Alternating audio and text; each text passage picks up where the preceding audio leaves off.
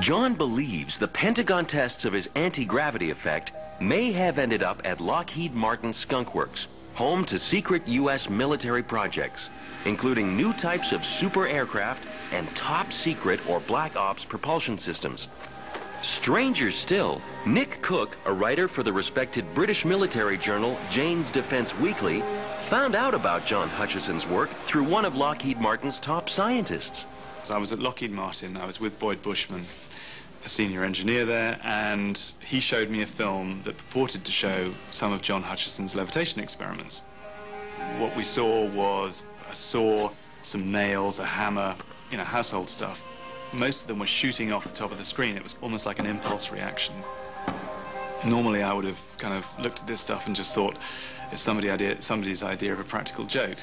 But the fact that it was being highlighted to me by somebody from Lockheed Martin as something I should be paying attention to kind of got my attention. And that was what really convinced me to go and at least have a look at what John Hutchinson was doing. I'm 99% convinced that this is not a hoax. I don't think anyone knows what is going on here, but too many people have looked into it, too many people have investigated. People who have my respect for me to think that it's a hoax.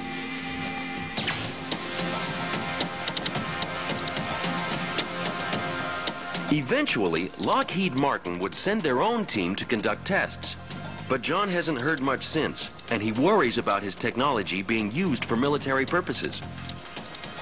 Like Galileo in his time, who was imprisoned for looking too closely at stars, John and his technology have been stopped cold, shunned by mainstream science. Frustrated by his inability to bring this anti-gravity technology to the world, John spends his days gathering more Navy surplus gear for his much smaller apartment-based lab. Oh, cool. Better try it to make sure it works. Looks kind of great. Looks cool. For those prone to claustrophobia, John's home is not the place to stay for drinks and a game of cards. Living here in this space is like living inside a very cramped submarine. My girlfriends find this rather interesting and quite different.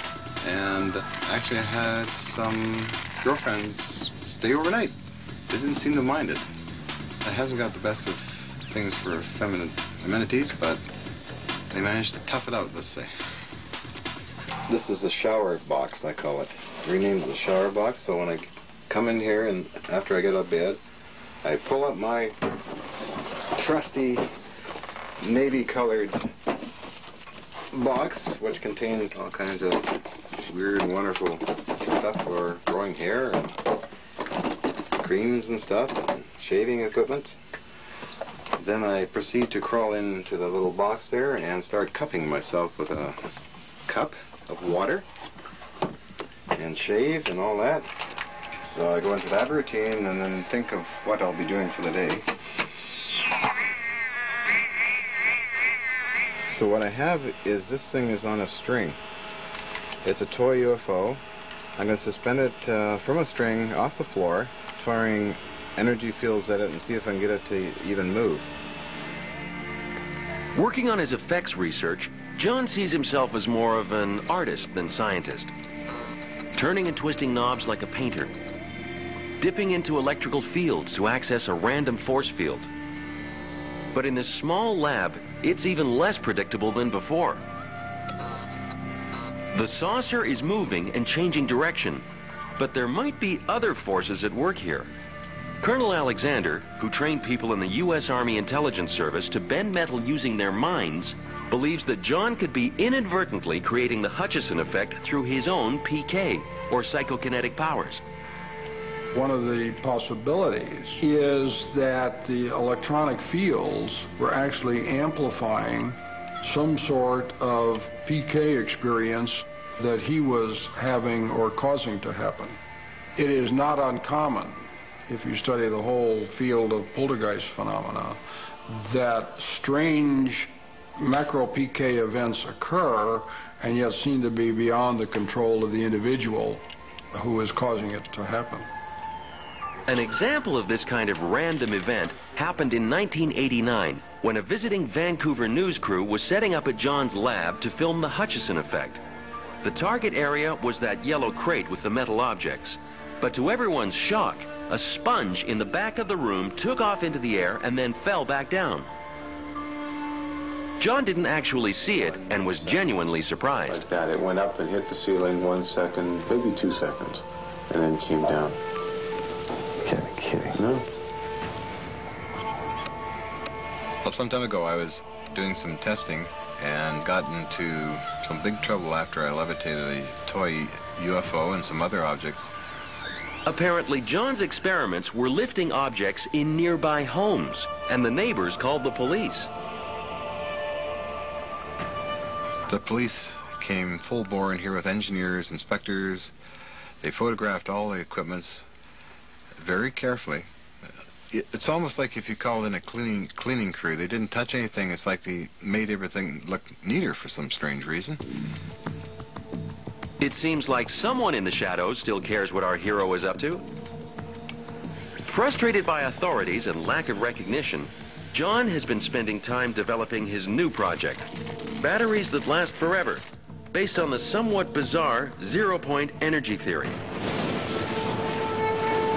Followers of this theory believe that all physical matter floats in a sea of energy, which, if collected and converted into electrical power, could more than meet all the world's demand for energy. I feel everything has a life force to it, because I tend to visualize that atoms are a whole universe, and when they're combining one atom to make millions, if not trillions of them, you have a piece of metal, perhaps. Every time you run your hand across a piece of metal, you're taking off several million atoms at a time. To demonstrate how energy is everywhere, John uses rocks from his neighborhood and in 2 hours makes a zero-point battery strong enough to power a pen light. I make sure it bonds. Almost 1/2 electron volt.